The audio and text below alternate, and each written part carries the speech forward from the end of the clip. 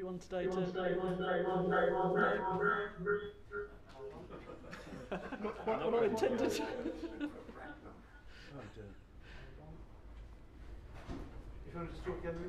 Yes, hello. Does that work?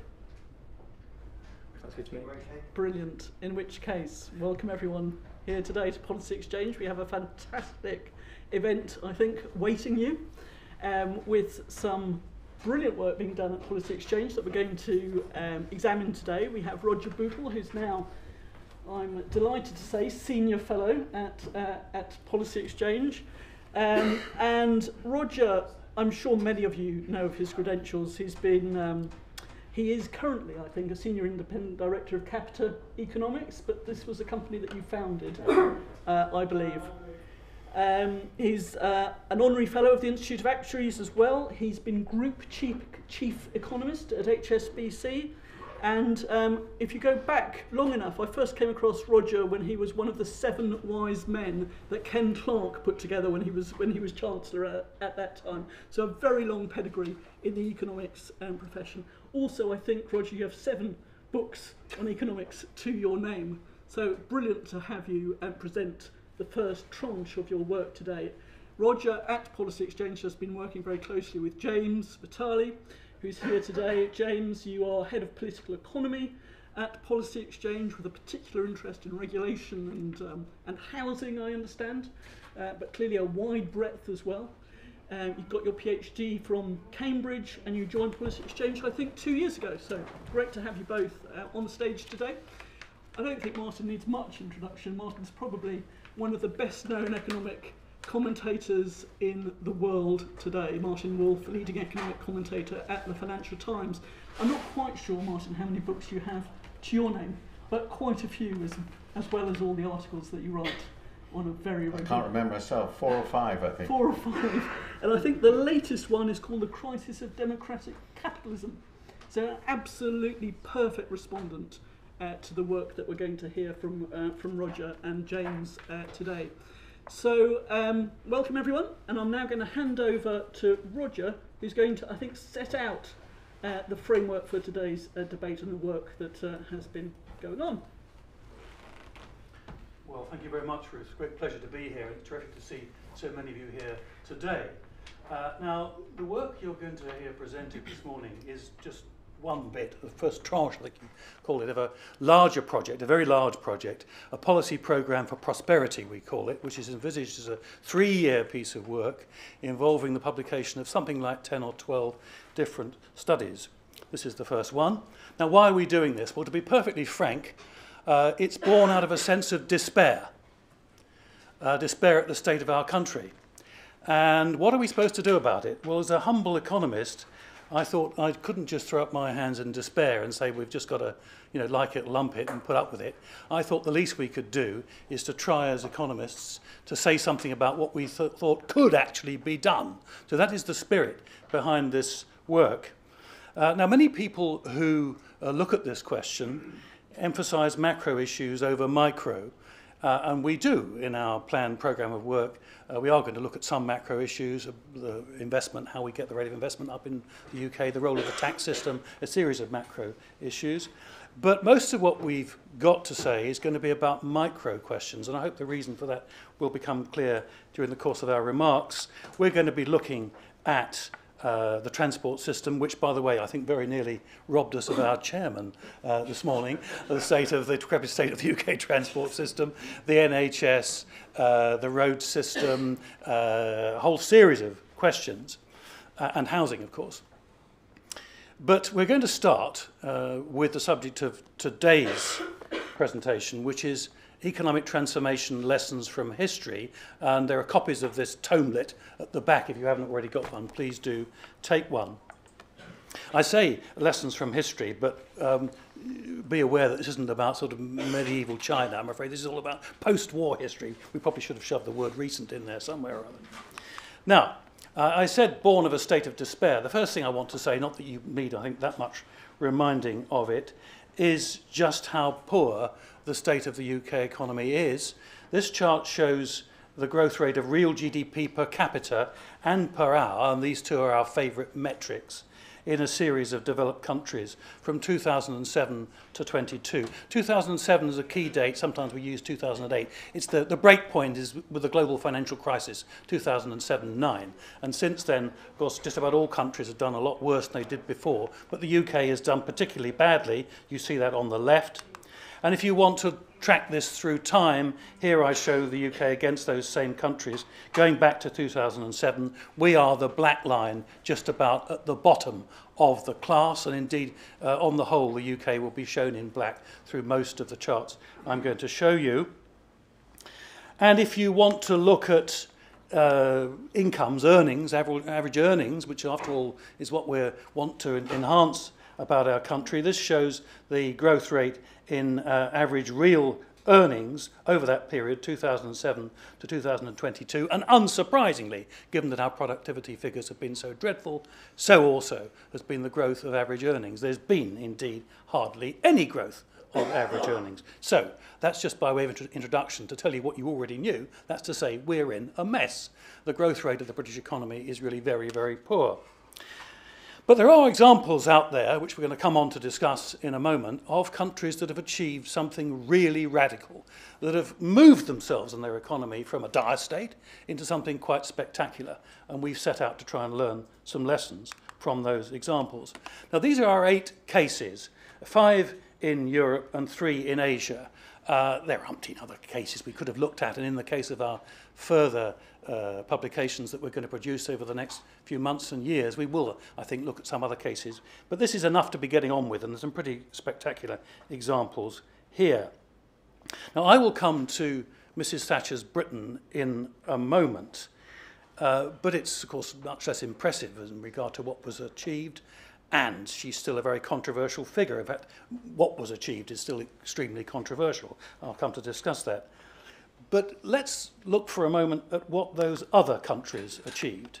This chart shows the average real GDP per capita growth rate over their periods of transformation of the other 7. And just look at those numbers on the vertical axis. You've just seen those pathetic figures for productivity in the UK and indeed real income growth in the UK. These are countries that at a minimum have been growing at about 4% per annum, compounded, real, year after year after year, and some of these cases it's 6 or 7% per annum. Now, you might think, looking at these countries, that's all very well, but look at the countries they've chosen. They're different from the UK. Well, of course they're different. Every country's different. You might even say, well, in their case, economic transformation was inevitable. Let's take Germany and France, for instance, after the war. It was inevitable, you might say, that those countries would transform themselves. Well, I have to tell you, it didn't seem inevitable at the time. That's not what they thought themselves. And by the way, I think this is really the telling point, it's not what happened after the First World War. Very far from it. Both countries were mired in a pretty dreadful position. And after the Second World War, for some reason, and we'll hear a bit about that in a moment, they transformed themselves, and that's largely to do with policy. And what about these other countries? I won't go through every one, but Singapore, oh, well, we all know Singapore, very successful, inevitable. Gosh, that certainly didn't seem inevitable when Singapore was kicked out of the Malaysian Federation. She had a pretty difficult time. Those of you who know the country will know it's blessed with no natural resources whatsoever, apart from a very fine harbour. Essentially, what's made Singapore successful is its policies. And Hong Kong's another one. By no means obvious that Hong Kong was going to be spectacularly successful. South Korea was written off as a basket case by the CIA in the early 1960s, and its achievements are all to do with the success of economic policy. I mentioned Hong Kong very briefly. I just want to refer to it. We'll come on to it in more detail in a moment, but I just wanted to show you this chart just to emphasize the importance of what we're discussing, what can be achieved as a result of really strong economic growth. This chart shows the growth of real government expenditure per capita, average year-on-year growth, starting in 1962. The first block of histograms is 62 to 69, and going up to the more recent past. A lot of people say, oh, Hong Kong, oh, that's all very well, but they've only achieved what they've achieved by squeezing the public sector. And there's something in that, But look at the growth rate in real expenditure per capita government expenditure per capita achieved by Hong Kong compared to the UK. That's what happens when you get an economy really growing very fast. Okay, so how did we go about this investigation? What are we particularly concerned with? Here I give you some of, not all of them, but some of the main questions that we were wanting to answer when we were looking at these different countries. And you'll see there's quite a lot of politics involved in this, because indeed we do think that politics is right at the centre of what can be achieved. A lot of the barriers to economic transformation are in fact political. And the interesting thing, which you'll hear from James about in a moment, about why some of these other countries managed to achieve a lot economically, is because somehow or other they overcame the political constraints. Was there a pre-envisaged plan? Was it mainly macro or micro that they pursued? Was the transformation due to one key person? How was opposition from losers, because there always are losers, overcome? How important were high investment rates? And insofar as they were, how were those financed? Is it important to have high savings? How important was low taxation? How long before success was visible? What was the sequencing adopted? And was this sequencing ideal? And how was political support sustained? So those are some of the key questions that we've borne in mind in looking at these countries. Now I want to start by looking at Mrs. Thatcher's Britain. I've already let the cat out of the bag by saying that the transformation, such as it was not as spectacular as the others, but I hope to show you that there was something significant achieved over those years. You certainly can't see it if you look at the bare economic stats. Now this chart shows you just the bare growth of GDP, real terms of course, and I've marked in, as we do by the way on all these charts pretty much, the period of Thatcher's government. We've shaded that in that sort of yellowy fawn block there. And the first thing to, you know it anyway, but the first thing to note is that on coming to office she presided over an incredibly serious recession. Now, okay, you can say that was the second oil price shock, that has something to do with it, but there were gross errors of policy at this period. This was when the government was obsessed, if you remember, with the growth of the money supply on one particular definition, sterling M3. The result was it drove up interest rates to 17%, the pound went through the roof, unemployment soared, the economy tanked. It was simply dreadful. The apologists say now, of course, that all this was necessary to eventually revive British industry. I don't believe a bit of it. In essence, they made a chronic error of judgment. They didn't understand what they were doing, and it took a monetarist, another monetarist, a Swiss one, to come along a couple of years later and say, oh, you were following the wrong definition of the money supply. And money supply did not come under control, despite 17% interest rates, and yet inflation plummeted. Why? Because of unemployment.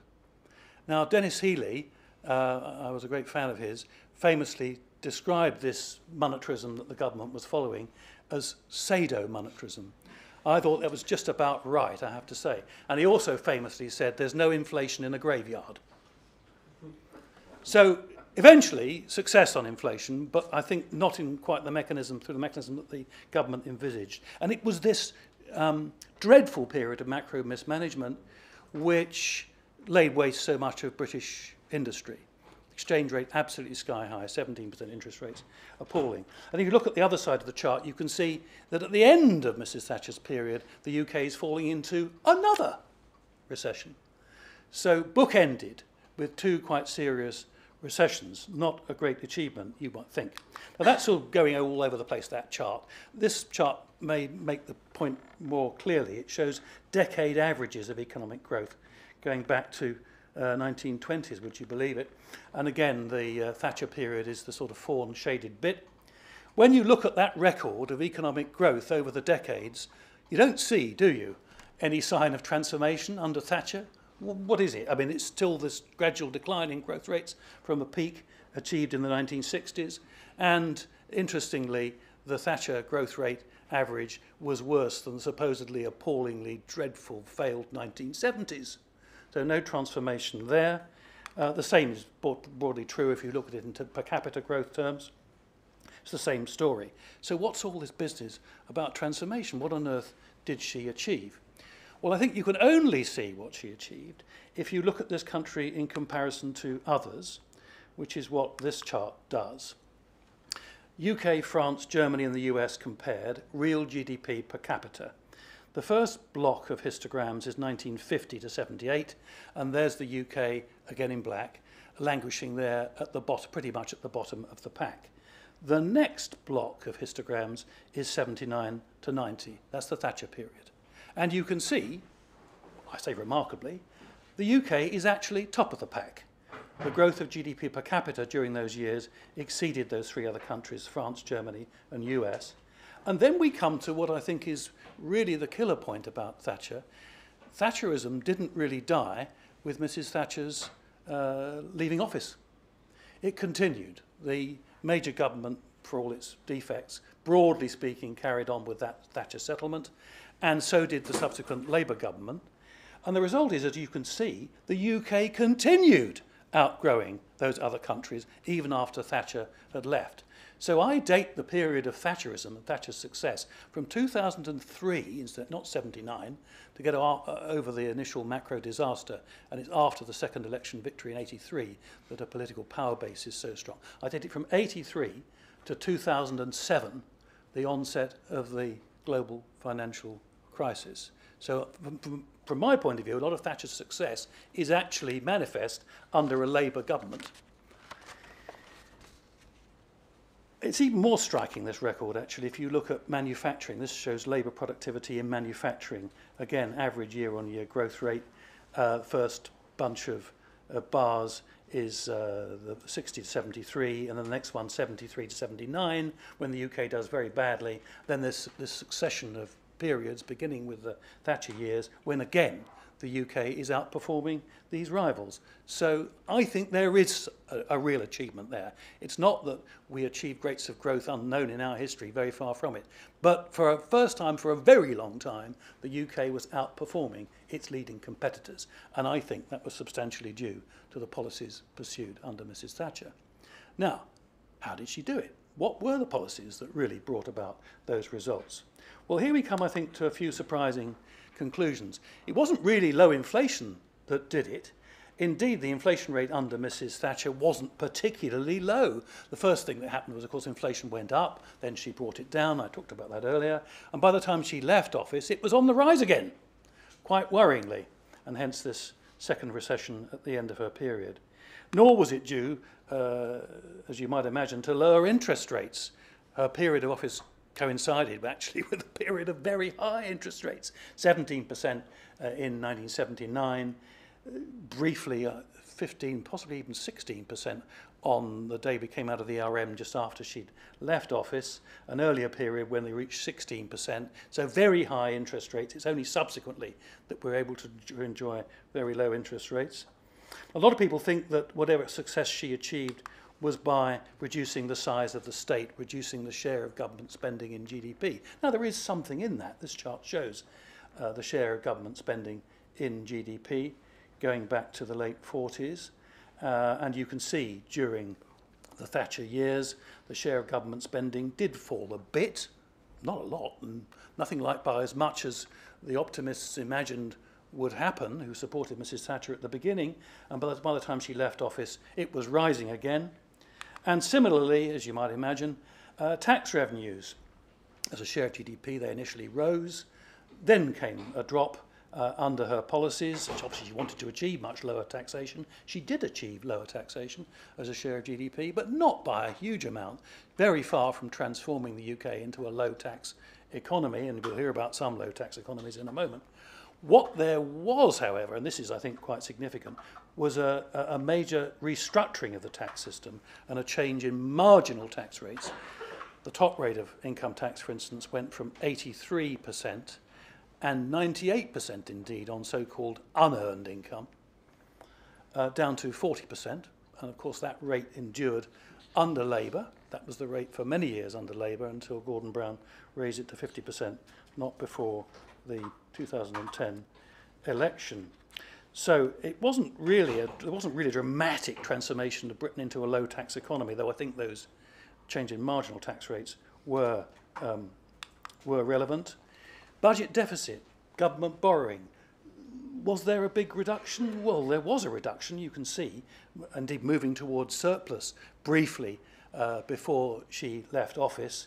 But that was a temporary thing, and after not very long, the budget was moving again sharply into deficit.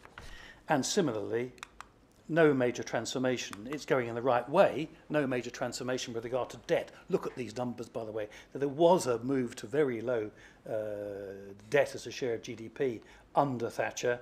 That's the most recent low for a very long time at the end of Thatcher's period in office. But the movement, that number, was not really significant during her period in office, and you can't attribute any sort of success, I think, to that. So I'll come to what I think was the root of her success. Before I do that, let me say something about what some of her opponents would legitimately say. I'm concentrating on the straight macroeconomics, quite apart from the inequality, the regional disparities, devastation of northern cities, a whole load of things that people might well complain about. There are, I think, some quite legitimate economic arrows you can shoot at Thatcherism. First of all, I would say, and I think Martin might share this, I think she and it boosted the UK's obsession with capital gains on residential housing as being the root of economic success. What I call all of us convincing ourselves that we can get rich by each of us taking in each other's washing. Increased reliance on one sector of the economy, which proved highly vulnerable, that's to say international financial services.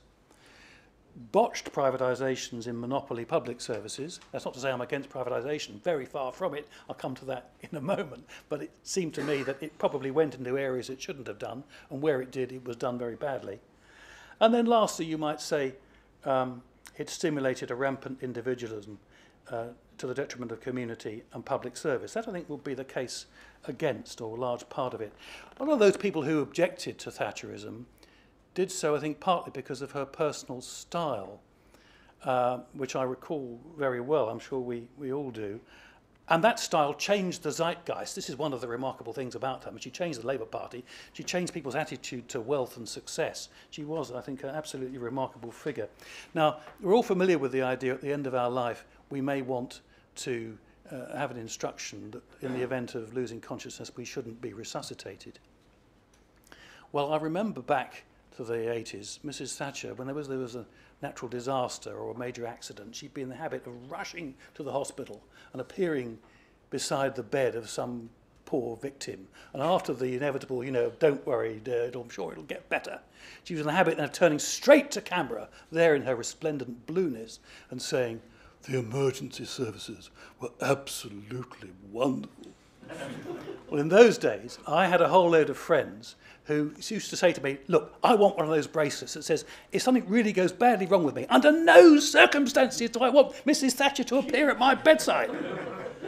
Anyway, let's try and draw that together. There was no plan as such during the Thatcher years, but there was a clear objective and a strategy.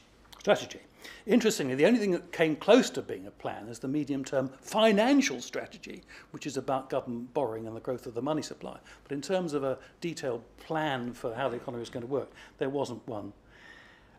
Interestingly, something about which the Thatcher government made an awful lot, namely reducing inflation, I don't think had much to do with her subsequent success. Not to say that I think rampant inflation is a good thing, very far from it, not. But she didn't actually reduce it that much, and certainly not sustainably. It was rising towards the end. And something which, by contrast, didn't appear, I think, at all in the 79 manifesto, and wasn't talked about in the early years, but made a huge difference, is privatisation. I think that was a major contributor to the success of the Thatcher period. Macroeconomic policy, I've said, I think was largely a disaster. It was a disaster, first of all. There was then a recovery from it. But by the end of the period in office, it was going badly wrong again. It was a series of micro reforms that made the difference. Controlling the power of the unions, stimulating competition, good privatisation, the change in marginal tax rates, encouraging foreign direct investment. All these things made a difference. Now, politically, how did she manage it? Because lots of these things were very unpopular. Well, partly down to luck, dare I say it. A chap called General Galtieri, I think he made a huge difference. The Falklands War in '82 gave her an enormous push, and helped by the fact that the opposition was weak and divided. After '81, there were signs of economic success, which strengthened her position. And a series of practical successes appeared to give her victory in the battle of ideas. And eventually the opposition parties came to accept her approach to things, and hence the point that they carried on substantially with the same policy agenda. It's difficult to imagine Thatcherism, I think, without Thatcher. This is something that James will come on to talk about in a moment. However, it's quite wrong to think that the economic achievements of those years were solely down to her. There was a group of people surrounding her who followed the same agenda, had broadly the same ideas, and strikingly in America, of course, the 80s were the period of Reagan and Reaganism. So it felt as though the intellectual climate was with her. She was swimming with the intellectual tide. And so that's my upsum of the Thatcher years. Not wonderful, but if you look at the international comparisons, for the first time in a very long time, Britain actually outperformed her leading competitors, and that was some achievement. Over to you, James.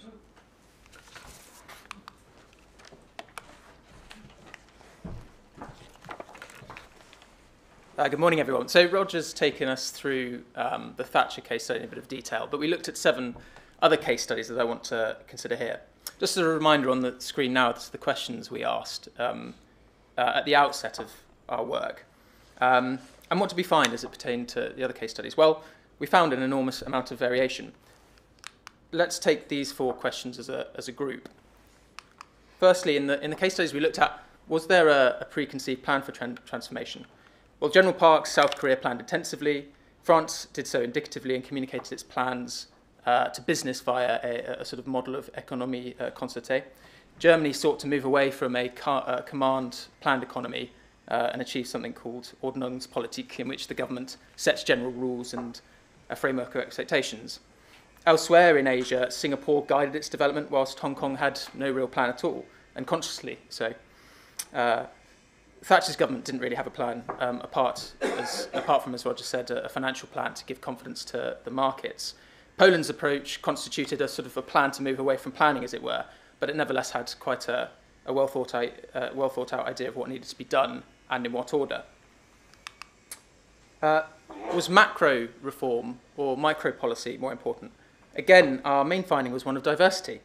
Generally speaking, sound macro policy was a necessary precondition for growth, but it was the micro reforms that drove it. But within this broad position, there was a wide amount of variety. So in Germany's case, which is on the screen now, currency reform at the very start of the period was determinative.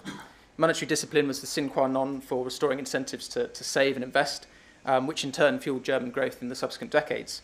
In the aftermath of the Second World War, the finance minister, Erhard, managed to reduce the money supply to 1/10 of its previous level, whilst eliminating 90% of price controls, a quite incredible achievement. Inflation soared to 25% in 1948, but by 1949, inflation had abated and would remain low.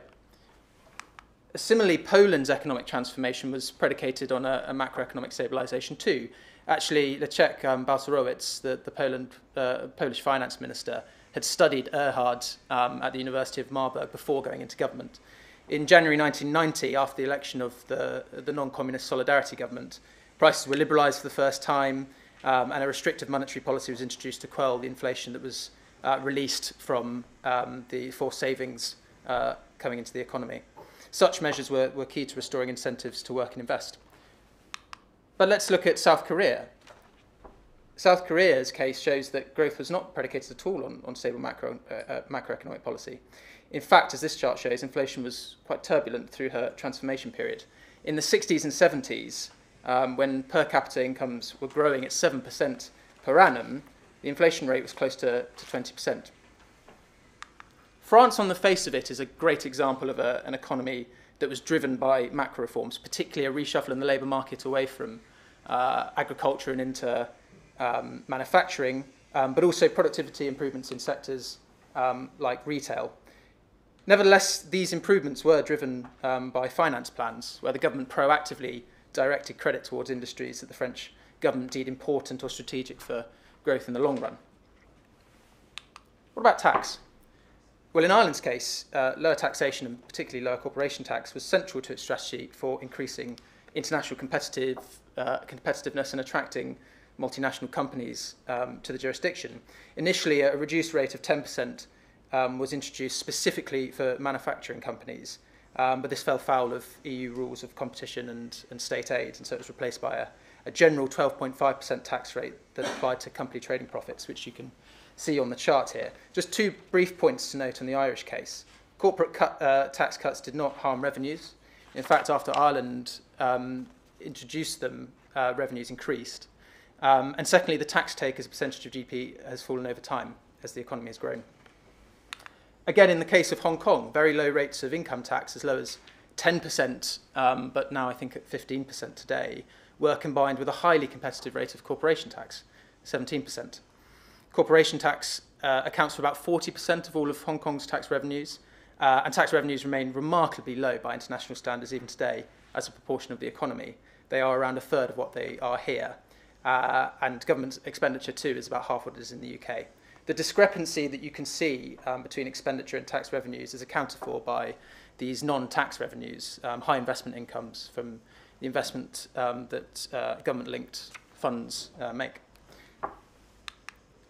But there are also countries that we studied that managed to achieve economic transformation with comparatively high levels of tax and spend, like France and Germany. In the 1960s, a decade in which France grew at an annualised rate of 5.9% in real terms, both tax revenues and government expenditure rose appreciably. And in the period of the 70s, when growth slows down, actually, you also see expenditure and revenue decreasing. And as Roger has mentioned in the case of Thatcher's Britain, some countries' growth was not predicated or based on the change in the tax burden. It was more rationalisation and improvements in the incentives. What about how long until success was visible in these transformation stories? Well, in some cases, growth came extremely quickly. The German and French cases are quite staggering in retrospect. French GDP per capita growth averaged 19% per annum in the late 1940s. And as Roger pointed out, as well, whilst much of this was catch-up growth post-war, it was still growing at 4.8% through the 1960s. German per capita GDP growth was an annualised rate of 14%, 47 to 49, and a remarkable 8.2% through the 1950s, and this is in real terms. Singapore and Hong Kong similarly experienced near constant improvement. But in other countries, it took a lot longer for the reforms to bear fruit. In Poland, which is on the board, short-term pain in the 90s was the price that was paid for far more secure public finances down the line. That paid off in the great financial crash.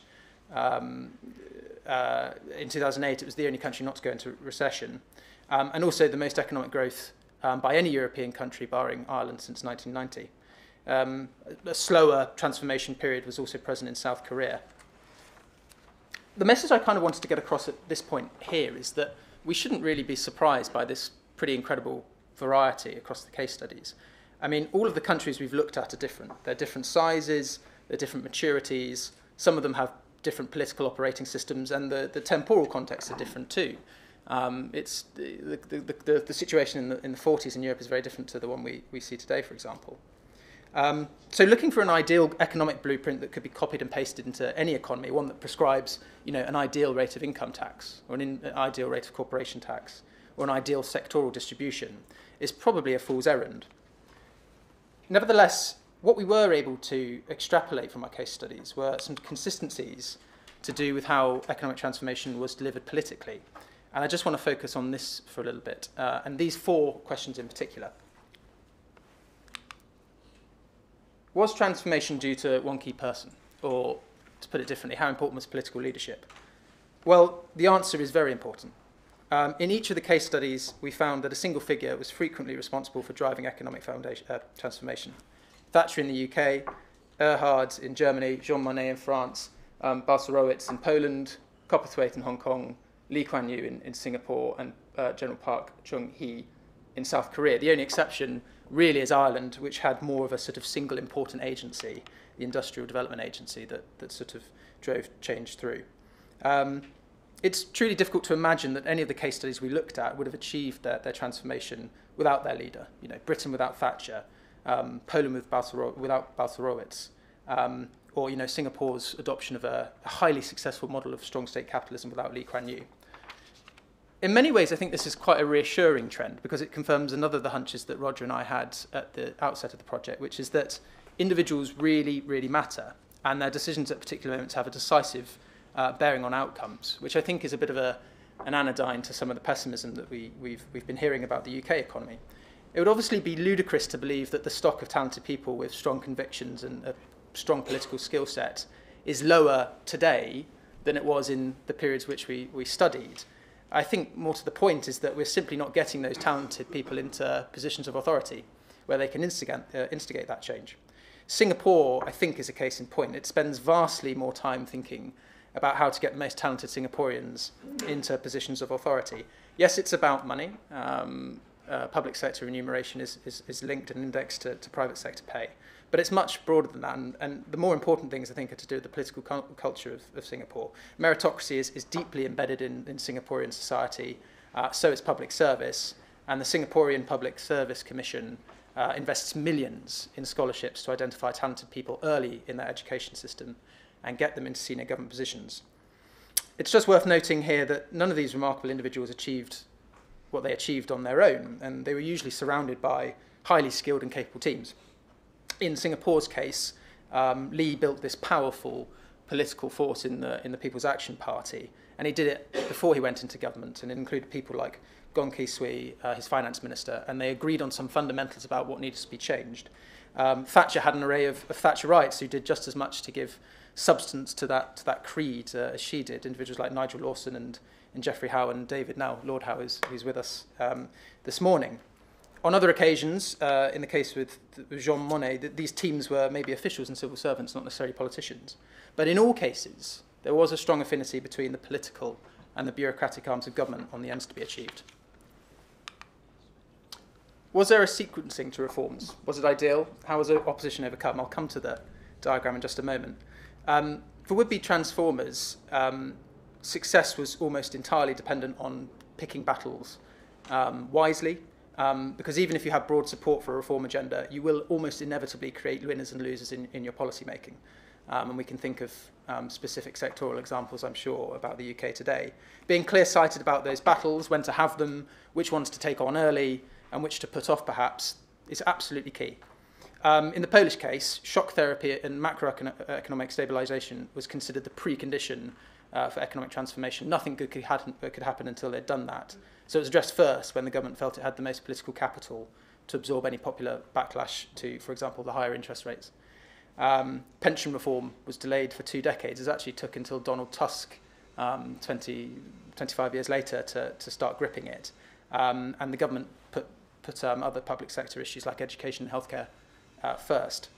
Though not strictly in the main period we studied with Germany, the Hartz labour market reforms were quite deliberately targeting the issue of unemployment first, because they knew they lacked strong union representation that might object to really important reforms that would be painful.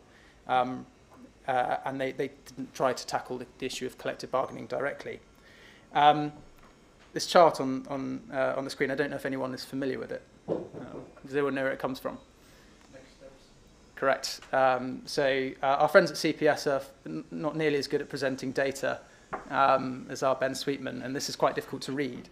But I do think it makes the point that in the 70s, there was some clear-sighted thinking about how all these problems were interconnected and how knock-on effects would occur. There is another chart, I didn't get into this slide, which showed that, in their view, tackling the power of trade unions was absolutely critical. Had to be done first. Additionally, in almost all cases of transformation, some moment of crisis was leveraged or utilised in the cause of reform. National traumas sort of create this moment of flux, which is conducive to change. And the best leaders kind of capitalise on that to create a sense of mission, a sense of purpose. Sustaining political support. Most of the countries in question had a strategy for ensuring that a supportive coalition was maintained for transformation. Transformation is not a 2 or 3 or 4 year project, and it definitely isn't the case in the UK. Thatcher was in power for 11 years, and even that pales into comparison to some of the time that our Asian leaders had. So sustaining political support and consent for an agenda over time is essential. Clearly, democracies have greater constraints here, and perhaps Martin might touch on that in a moment. Those that wield power in democracies have to go to the ballot box more regularly, if at all, for non-democracies, and this can create a sort of short-termism that militates against transformation. But I don't think we should underestimate the power that a leader with a democratic mandate has to change things, and we've seen that with the democracies that we studied. It is also not the case that autocracies or authoritarian regimes don't need to worry about public opinion. Performance legitimacy is critical to some of the case studies we looked at. The continuity of leadership in Singapore, for example, is down to the fact that there's a national consensus that growth is the main responsibility of government, and the fact that the People's Action Party has delivered growth year on year on year. Some of the strategies that we looked in the paper for retaining public support included well-targeted broad tax cuts and efforts to widen share ownership in Poland and the UK. But I mean, as broadly, we're agnostic about that. It's just the case that you need to have something that gives a sense that growth is a project which will benefit all. So I've dealt here with what I think are the sort of key political lessons about political growth. And for my part, I just wanted to finish on two questions that we posed about investment and how to fund it, because I think they probably offer the most emphatic lessons about economic policy that we could draw. In every case study we looked at, growth was at least in part driven by an increase in the investment rate. So we have here on the screen the persistently higher rates of French investment, and then the gulf between Britain and some of the Asian economies that we've studied. South Korea's experience here is particularly notable. It started out with a remarkably low investment rate, but today has one of the highest in the world. This, again, probably isn't surprising. I think we all agree that increasing investment drives productivity, adds to the capital, the plant and machinery that's wrapped around workers in countries. So I think the more interesting question to pose at this stage is, how did countries pay for that increased investment? How did they fund it?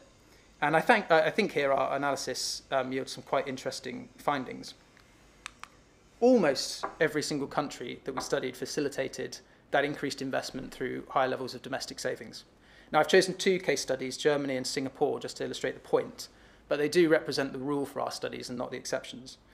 Germany's post-war economic growth is often associated with Marshall aid grants, but there's good reason to think that actually this wasn't the decisive picture in the German story. Far more important was the effort to stimulate savings, first by stabilising the currency, securing positive real interest rates for savers, and then by cutting income tax and creating tax deductions for savers. Income tax was slashed by about 50% in the late 1940s, and deductions were introduced for things like investments with cooperative societies. And these were added to high depreciation allowances for depreciation allowances for companies. In the case of Singapore, savings were central to their plans for economic transformation too. The Central Provident Fund, which is a compulsory retirement savings scheme, was established by the post-war colonial government, and contribution rates were and remain very high. And this is combined with high level of government and business savings too. High savings and high growth drove the current account surplus in Singapore. After the investment rate peaked in the 1980s, Singapore began to export considerable sums of capital abroad. Those surpluses amounted to something like 30% of GDP in 2005. And the government is estimated to hold assets of a value around 100% of GDP too, but that's not public knowledge. That has meant low debt interest over time, low borrowing, returns of investment, and that has translated into a far rosier fiscal picture for the country. The exception to this trend, of course, that I've set out is Ireland, which funded most of its increased investment from abroad, and the UK, as we saw on Roger's charts. British saving rates are weak compared not simply to the high-growth Asian economies like Singapore, but also similar-sized European economies too, as you can see on this chart. And persistent low savings have meant that we've tended to fund our investment through overseas borrowing, and this is evident in the current account position. There might not be a best a priori way to fund investment, but it certainly is the case that those economies with higher rates of savings are more robust and more resilient than those without. The trade-offs required to deliver high rates of savings, of course, are not an easy political sell, and we need to be far more frank with the public about what that would entail. Reduce non-investment public expenditure or reduce consumption. And I think at that stage it's probably best to hand back to Roger with this slide. Well, thank you, James. I'm going to be very brief and talk just briefly about the lessons which you'll find laid out in the tomelet that I hope you have. I won't go through all of them in great detail. Some of them may appear a bit trite, but then much of the truth is trite. I think where there are marked variations on tax, for instance, it's interesting. There are some countries where low tax has been absolutely at the centre of what they've had to offer. Hong Kong and Singapore being key examples, and Ireland another one. And there are other countries, France and Germany, that certainly weren't majoring on low tax or low government spending as a share of GDP. What I would say about this is that if you are not going to offer something else big, then it'd be a good idea not to be running with a high rate of taxation, which is one of the characteristics, I would say, of current day Britain. Let me just concentrate at the end of all this, because I want to hear from Martin and then from all of you. As you've heard, a lot of what we've had to say has been about the politics. I think this really is a major challenge. Supposing you identify what you really want to do. I mean, for instance, raising the investment rate, and James says, in order to fund that, raising the savings rate. How do you politically get that through to the electorate? A major problem. And in the last lesson, I've said something that I think is absolutely critical in this regard. That's to say, you need a combination, I think, of a vision and early successes. Early successes without the vision won't be enough. People have got to understand where this thing's going. But simply having a vision without delivering early successes, I don't think is going to work either. And in the cases that James has talked about, I think you have had, with one or two minor exceptions, both those things, a clear understanding of where the economy is going, and then a series of successes which help to build support and confidence for the government. That's what I think needs to be done. Now, James talked a bit about leadership. This is lesson 9. Leadership is crucial, but it's more than the contribution of one key individual. I think the order in which things need to go is as follows. When we develop the rest of our investigation over the next 3 years, 2 and a bit years, I think we're going to be driving towards this sort of conclusion. First comes the agenda. We must sort out what we have to do. After the agenda, there then needs to be a coalescence of people around and in support of that agenda. And it's my view that out of that group of people will come a leader. Thanks very much, and I'm fascinated to hear what Martin has to say. Thank you, Roger. Thanks, James. Martin, some quick reflections? Go the safe way.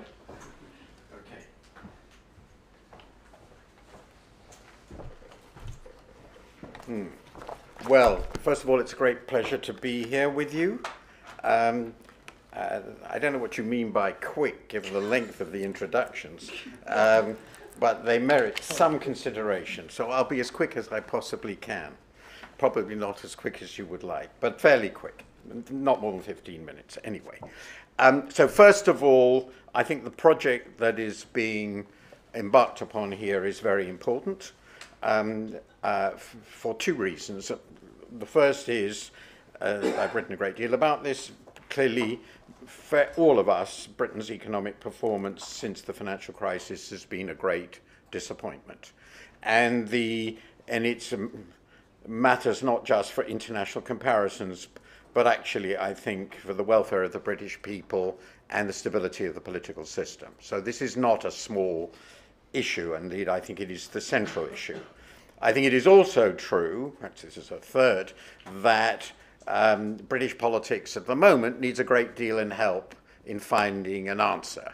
I think it will be reasonable to say that neither the government nor the opposition provides anything very credible as an answer to these challenges, not least because, though they agree that things are going not too well, they actually amazingly agree on not doing anything significant about it. So I think we are as close to a complete failure of politics to rise to the occasion as you could imagine. And for me, in my writing about democracy, that's very frightening. And the third reason that I think this is a very important project is it does something that most countries do too rarely, and Britain almost never, which is actually try systematically to learn from others' experiences, and the others don't actually include the US, which I think is a pretty bad model for Britain. because believe it or not, we're not the US. We're far more like France. Just happens to be true. Or Germany on a good day.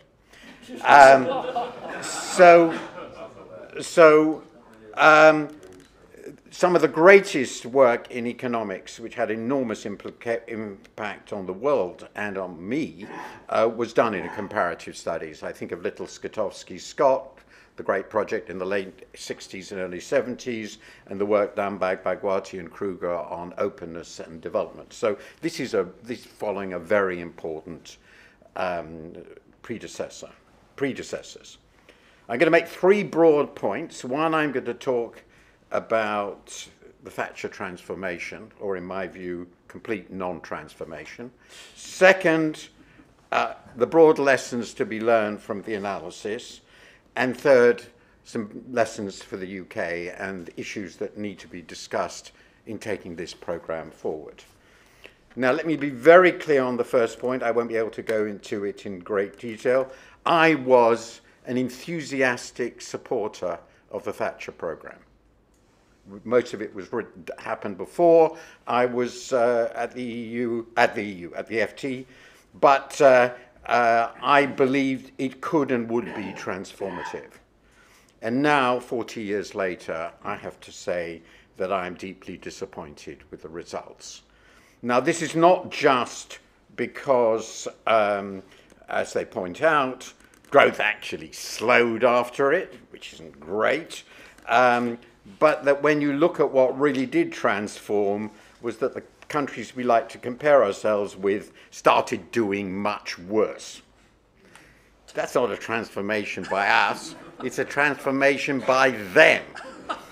Why did that happen? I think there are several reasons.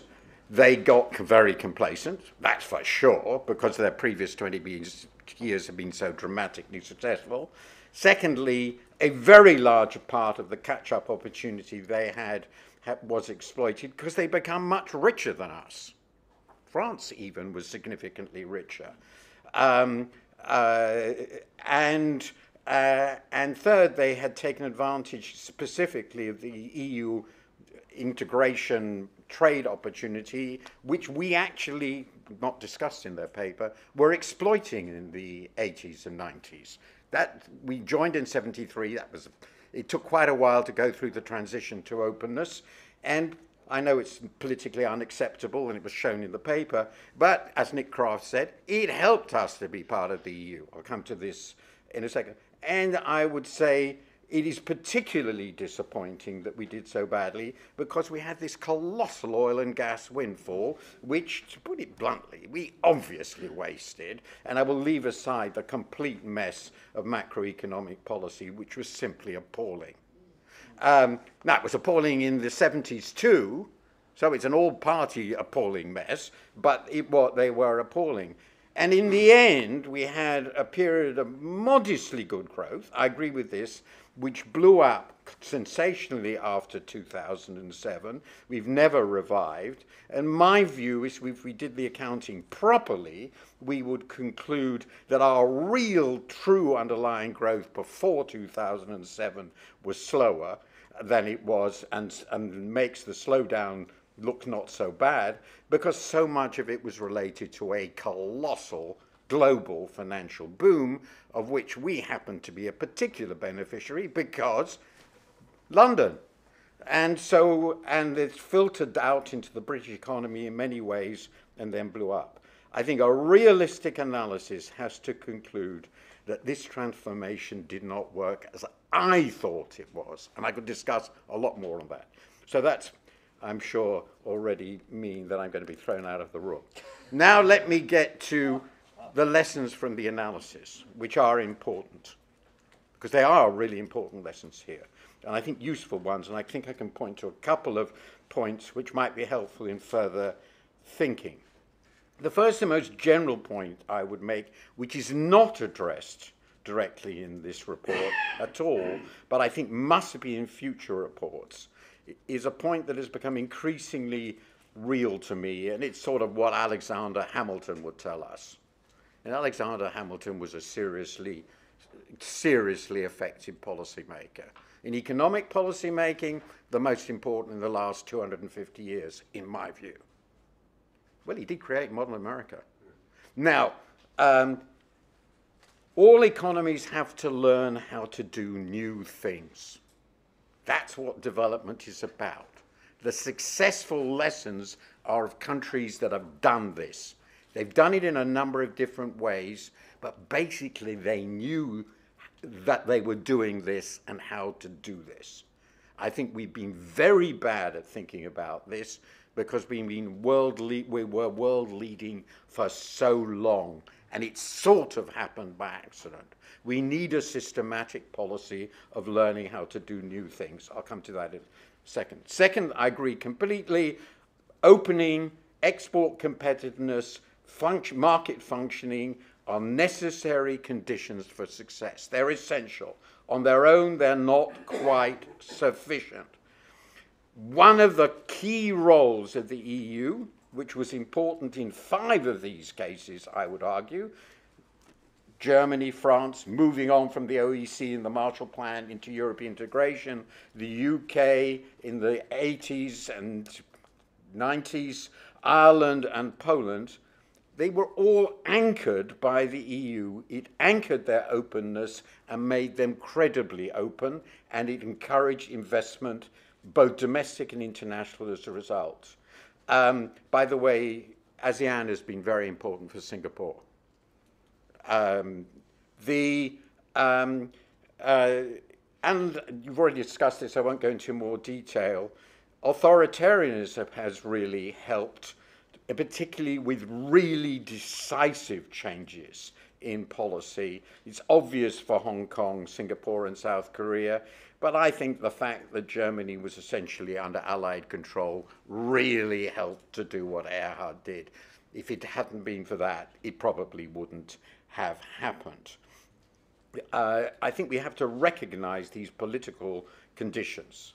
Now, here I'm going to get to what seemed to me 2 absolutely fundamental distinctions which weren't made but lie behind this analysis and will have to be used if we think about our future. The first distinction is between very far behind economies which have enormous catch-up opportunities. They have the catch-up opportunities because they're just what used to be called, we're not allowed to use that term anymore, backwardness. And versus economies that are much closer to the frontier. They generally, where they are operating, they do so pretty close to the most advanced economies. The most advanced economy in productivity in almost every sector for the last 120 years has, of course, been the US. The second crucial distinction is between small platform economies and larger countries that need a vigorous domestic economic base. A platform economy, Singapore is a platform economy, Ireland is a platform economy. It's a country which is extremely open, offers good infrastructure and excellent workers, and builds its development ultimately on massive inflows of foreign direct investment. And it's small enough to develop on that basis alone. We are not and never can be a platform economy. Never actually, by the end of this century, with China and India and the US reaching the potential scale, perhaps we could, but we can't now. And that's really important. So Singapore on Thames was beyond belief cretinous, quite apart from the fact I wrote a column on this, I'd love to see the policies that will get our savings rate to 50% of GDP, which means lowering consumption by about 35 percentage points of GDP. Good luck with that. South Korea was interesting. It was a non-platform economy like Japan, but it was a dramatic catch-up opportunity. It was way behind the rest of the world, and Poland was a bit of both. Bit platform, bit catch-up economy. We are really much more like Germany and France throughout this story, and we have to think like that. They have big problems now too, by the way, not quite as big as ours. But I think we have to say look at all these countries. What are we like? And what do we learn from the position we have? And there are some countries we can learn from more than others because they're more like us, which is not to say we don't learn anything from Ireland or Singapore, but there are some countries we have to learn for. And if we look at our close neighbours, it is pretty clear they have similar problems. Finally, lessons for the UK in my last couple of minutes. As I said, it's a near-frontier, non-platform economy, and it has a reasonably functioning market economy, except in some crucial areas we all know about, such as land use, planning and building infrastructure. We don't fix that with no hope. I think the UK's competitive, internationally competitive, productive base is too narrow, and that's a really important problem for the future. We clearly need to raise savings and investment by several percentage points of GDP, and there is no way that can be done without somebody's consumption being reduced. And they are going to be people in the middle and upper of the income distribution, and these are huge political challenges. I know that the authors and probably most people here would love to have a low-tax economy, but in my view, as it's pointed out, that can only be done with agreeing on where we're going to cut spending, and there is no chance whatsoever of radical changes in spending by a British government. Nobody is prepared to talk about and do about it, so we're going to have to avoid that. We have, I think, the wrong financial markets. Our financial markets should be more like those of the US. They are not, and we have been very bad at changing them. On a good day, I tend to think that the domestically facing financial markets in the city are completely ossified and should be blown up. On a bad day, I'm even more depressed about them. Look, my son is an entrepreneur, has created a new business which is really quite dynamic in the tech space, and not a single one of his investors are British. That's a pervasive and general phenomenon. Thank God the Americans are more helpful. And my final point, we need a policy, and this is the most controversial thing, which will internalize the very deep externalities associated with the creation of completely new industries. We are semi-catch-up, and this will involve strategic industrial policy, as Alexander Hamilton would tell you. Nobody wants to think about it because every industrial policy we have adopted has failed.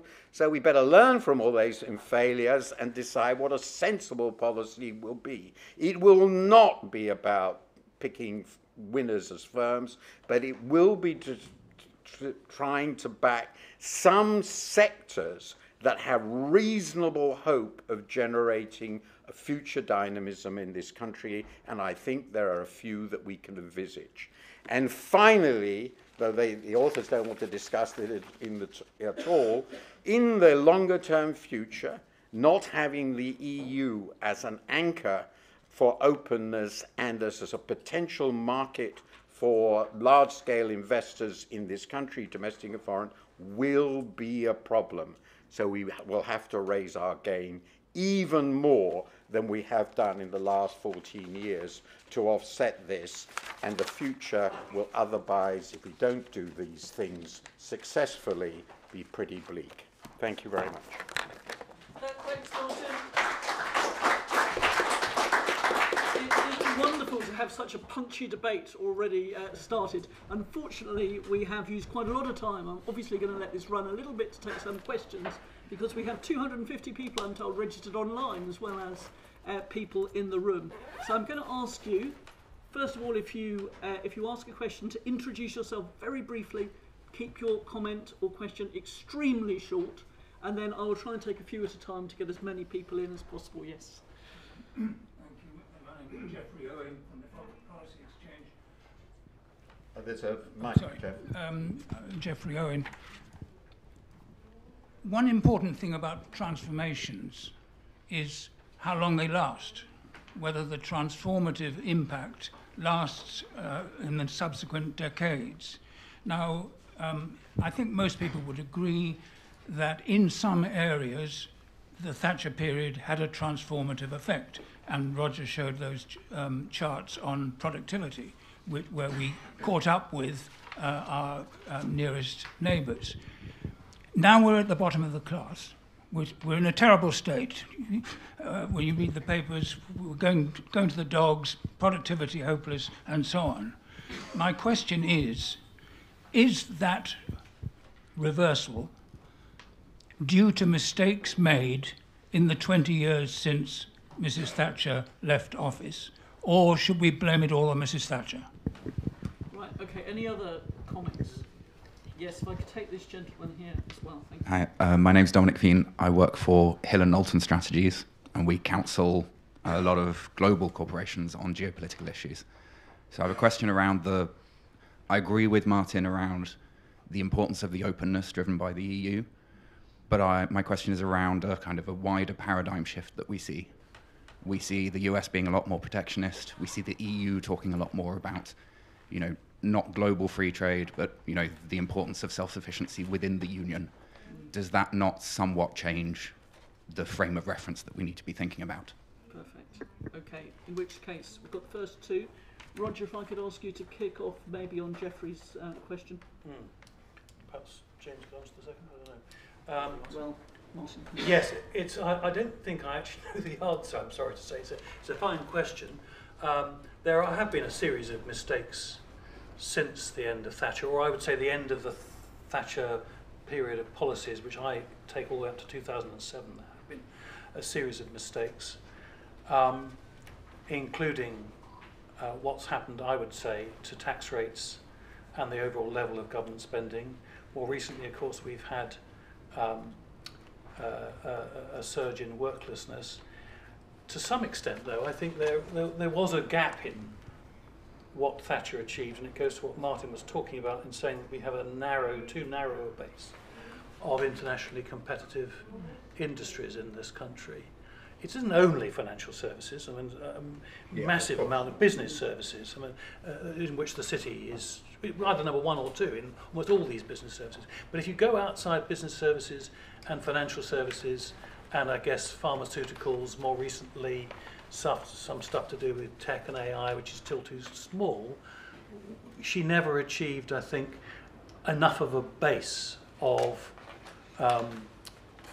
competitive British activities. I think that was always a fault in what she achieved. But hey, to do what she did in what was quite a short period of time, I still think is actually pretty impressive. Martin very amusingly said it isn't that we transformed ourselves, it was that they transformed themselves in a bad way, and there's something in it. But actually what was going on there was a gradual slowdown in growth for everybody in the face of a whole series of not very favourable world factors, and we happen to have actually coped with that relatively well, which we wouldn't have done and indeed didn't do before. So I think there is nevertheless something genuine there.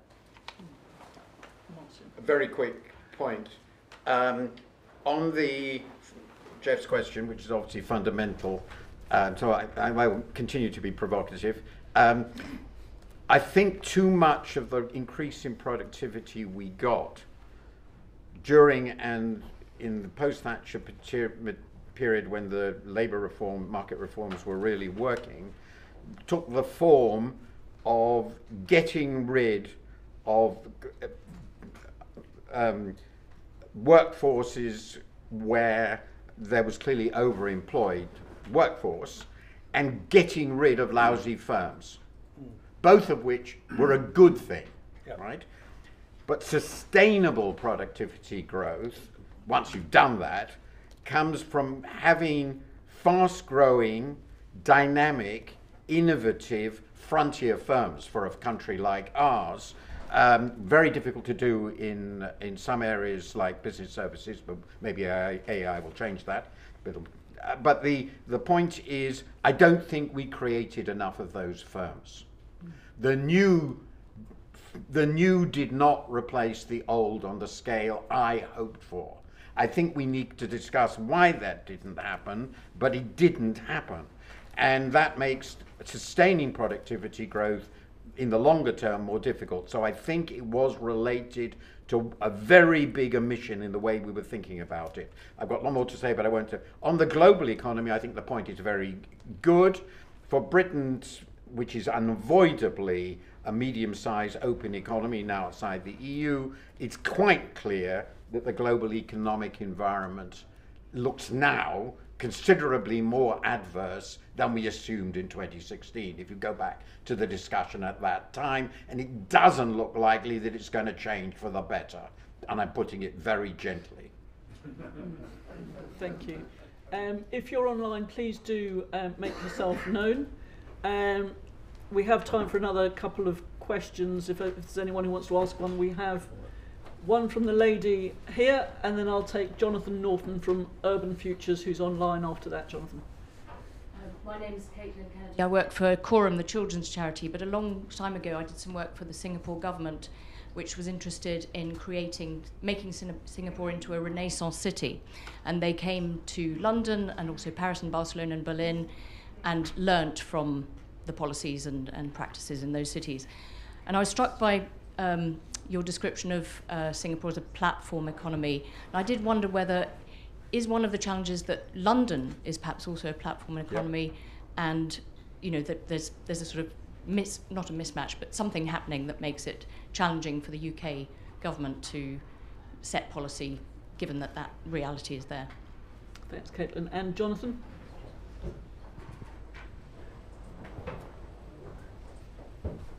Jonathan, are you there? Yeah, hello, can you hear me? Just about. I was fascinated by the mention of political will throughout, because I wasted, I think, my entire career trying to generate political will on the land use planning and infrastructure front. Would the panel think that if political will could be demonstrated in this area, which obviously hasn't been shown since the 60s, that it might generate the political will more broadly? Brilliant. That's all, Nick. Okay, well, I'm going to start this time with James, who I think has particular interest in some of these issues. Yeah, just on Jonathan's point, I completely agree. I've tried to conceptualise sort of housing planning more of as more of a political problem than a policy problem. I mean, there is no shortage of clever policies about how we might boost housing supply. That's not the problem. The problem is, are we dealing with the conflicts of interest? Are we getting over those political barriers effectively? So I quite agree. The one thing I'd say about political will is in almost all the case studies that we studied, that political will and that conception of what needs to be done with political power was developed before they got into power. The amount of time that leaders have to reflect on how to get through these nitty problems once they're in positions of authority is extremely limited.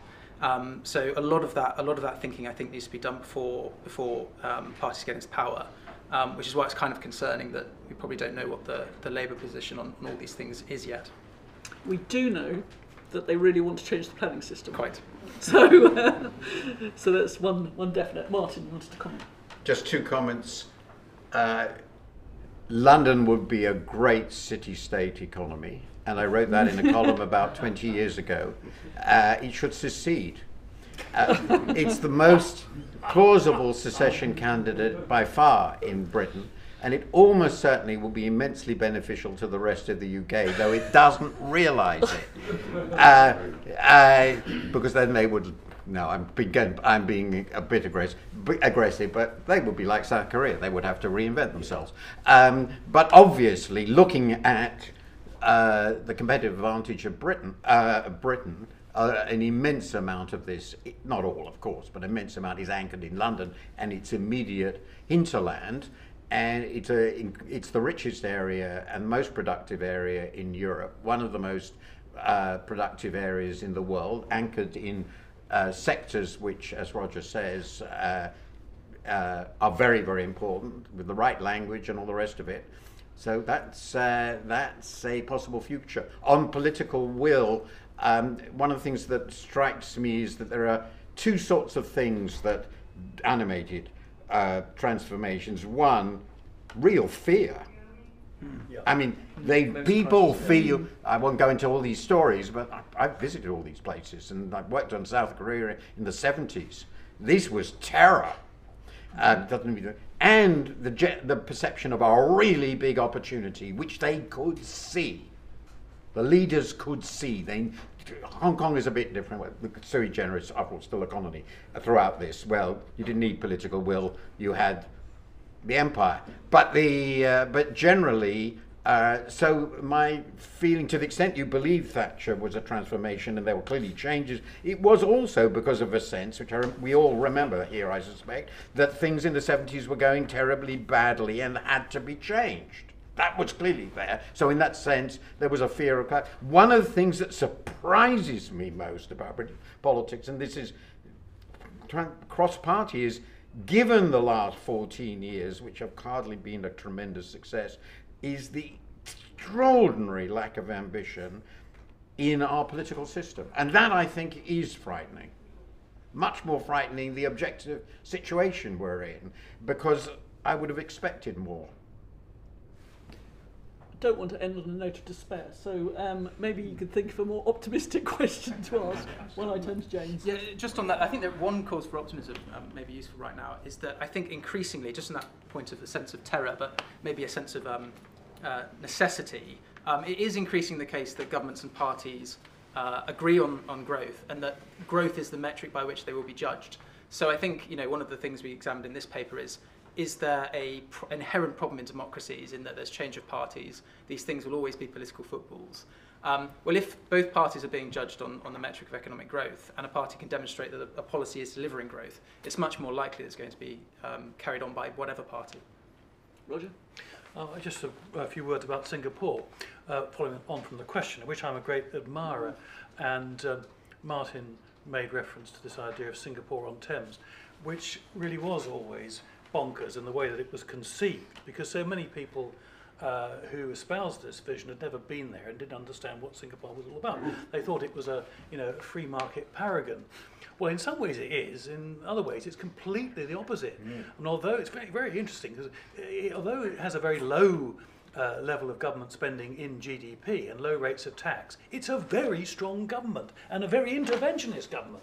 And so much of what's been achieved in Singapore is as a result of government action and government policy. That's one very interesting thing about it. I think we could probably try to learn from that. It's not all about just splurging large amounts of money. And that goes back to the vision of the government, not just Lee Kuan Yew, but a group of people around him. The other interesting thing I think about Singapore, and James referred to this earlier, is the way they pay their politicians and senior civil servants. Now, I happen to think that one of the problems that we face in this country, and it partly explains, as Martin said, and I quite agree with him, the absence of panic about the British position, is that, in my view, we have, on average, a very poor quality of political leader, or indeed follower. And we have, I think, to use an old Labour phrase, we have a civil service that's not fit for purpose. Now, there are all sorts of things that need to be done about this, but I think we need to pay our politicians and our civil servants differently. It's very interesting to me that in Singapore, they're not just raising the pay, but they're actively seeking out and stimulating recruiting really, really able people imbued with the sense of public service, but actively rewarded as well. I think that's also very true in Hong Kong, by the way. A large part of its success, we've got the Hong Kong expert here, Neil Monnery, but it's having really, really good civil servants. Excellent, thanks, Roger. Lord Kinnock, if I may. Thanks very much. Martin must be right that fear is the great spur, but of course it has to last. If it is true, well, I recommend Martin's most recent book, because that'll frighten the pants off you. And in terms of opportunity that fear makes countries, systems, regimes search for, is the great opportunity the fear that we must feel in circumstances of rapid climate change, and is the opportunity that comes out of it the transformation, which is now not just an aspiration, but a basic condition of sustainable life. Thank you very much. I'm going to take a final two questions, if I may. Yes, at the front, please. Hi there. I'm James Fierro. I'm with Eco Capacity Exchange. We've been trying to tackle the systemic problem globally of the monetary system, which has been a fascinating project for 2.5 decades. I have been deeply engaging with government leaders around the world on this topic and have observed. We were invited and sponsored by the UK government and engaged quite deeply with the City of London.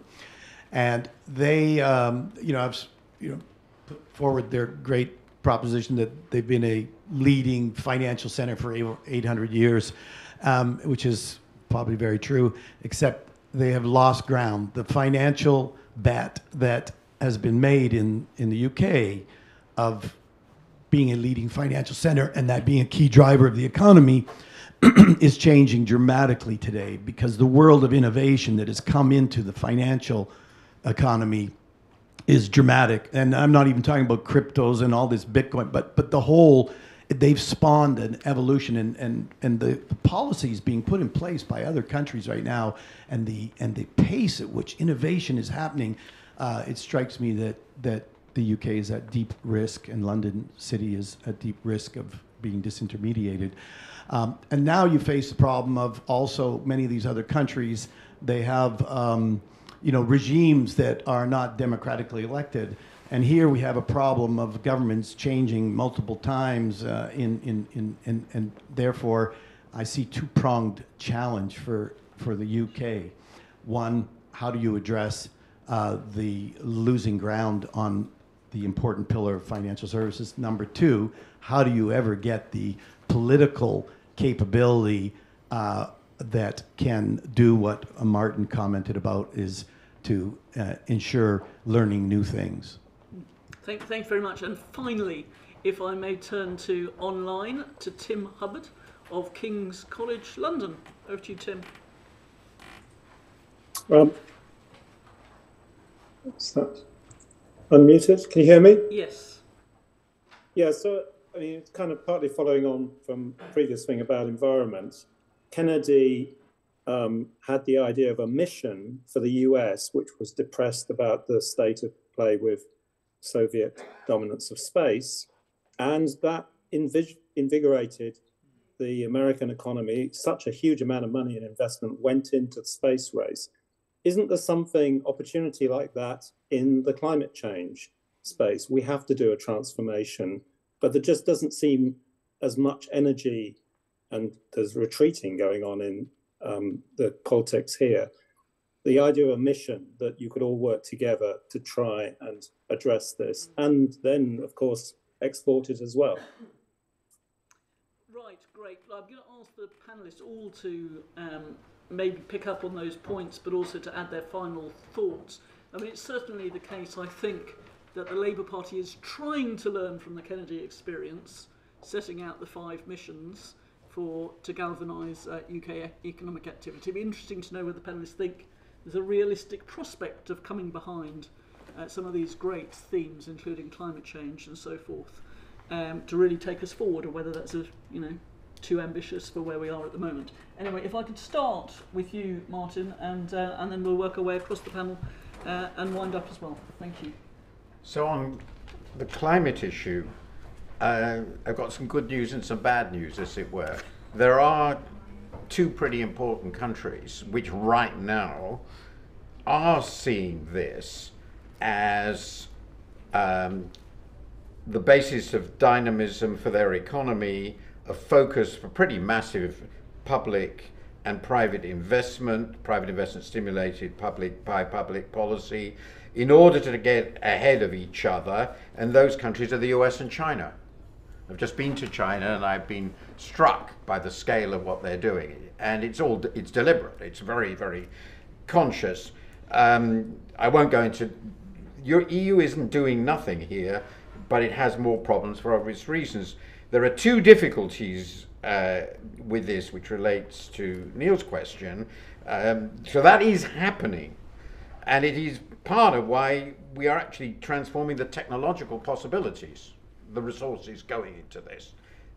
China, first of all, now the US. But first, it doesn't solve the global problem, because it's a global problem. It won't even solve the problems in those countries. And what we're talking about is national competition leading to something global, and we're really bad at that. So it's that interface between the national competition pursuing these industrial policies into resolving the global problem, the global challenge. I don't know how that works. On finance and disintermediation, probably it's my job as a journalist at the Financial Times, but I tend to be of the view that, yeah, probably unfair, 80% of any talk of complete financial transformation is hype. And it's very difficult to know what the real 20% is.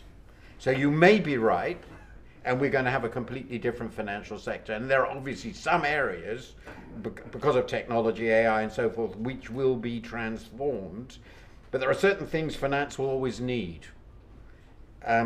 Among them, trust, right? And I still feel that there are possibilities rooted in British traditions and capacities which are going to prove quite valuable in that regard. And I've written this before. I'm absolutely, you didn't mention it, absolutely certain is that future historians will view Bitcoin and all the rest of it as financial, from a financial point of view, as completely, utterly, and totally irrelevant. Since you mentioned it, but we are clearly, final point, of course, have to embrace the new technologies and the opportunities they will create, and they are clearly going to be very significant. Thank you, Martin. James? Just very briefly on this point about moments of crisis and fear, and whether climate change can sort of create that sense of mission. I think possibly, entirely possibly. The only thing I'd say is it could be interpreted as a fairly pessimistic point, that we need these awful crises to kind of shock us into to doing something. But I think there's an optimistic case. I mean, just in the last 15 years, if you think about the moments of crises we've had 2007, 2008, we've had Brexit, which was a crisis in some way, a constitutional revolution in others, and we've had the pandemic, and these offered huge opportunities to do something fundamental with what the state is meant to do, perhaps with the balance between the young and the old, potentially between pensioners and working age people. These are sort of moments where the wheel of history failed to turn, in my view. So the opportunities are there for quite serious change. It's just we need the leaders in positions of authority with a plan to do something in those moments of crisis. Thank you. And final word from Roger. Yes, I'll just confine myself to the interesting question posed about London's position in regard to financial services. I must say I'm much more optimistic than the questioner. It seems to me that this is one of the few areas of the British economy where we are very dynamic, actually, and we've got quite strong positions in fintech, in the burgeoning field even of green finance. Twice in my recent career, there have been quite serious prognostications about the city's imminent implosion. First of all, when we failed to join the euro, that was supposedly going to cause the city to contract. In fact, exactly the opposite happened. And then secondly, with Brexit. Now, we've lost some business. There's no doubt about it. We've lost some business as a result of Brexit, but frankly, really very little compared to the fears that were expressed. I think that the comparative advantage of the city is absolutely enormous, and it isn't just in finance, it's in business services. And there are very few cities in the world that can match it, frankly, and in Europe there are none. Although we've lost business to a series of places including Amsterdam, Dublin, Paris and Frankfurt, that very diversity is one of London's strengths.